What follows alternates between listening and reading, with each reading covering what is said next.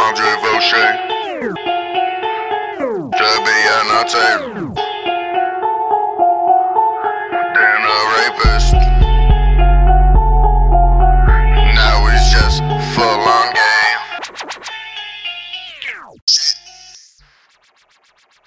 Hey, I know that you came from a couple stories that I heard back in the day about how you took your dog, flip him over, said, let me see that red rocket, jacked his dick back then cocked it in your motherfucking mouth, just like that shit you did with Kobe Rasmussen, and then you went into the next fucking room, said, I know you're only 15, sister, but it's cool, I got autism.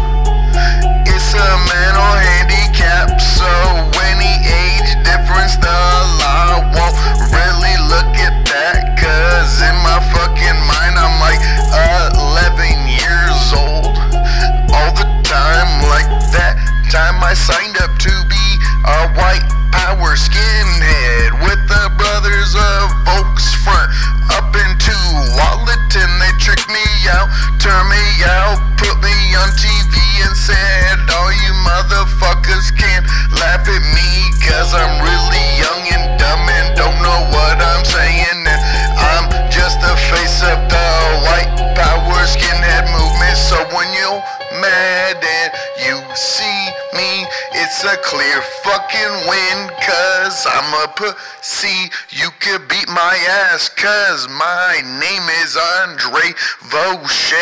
No more beat, motherfucker, yo, gay and clearly a statutory rapist and a motherfucking racist with an acab tattoo. But what you do, you work security, that's hypocrisy that I can't stand for, G.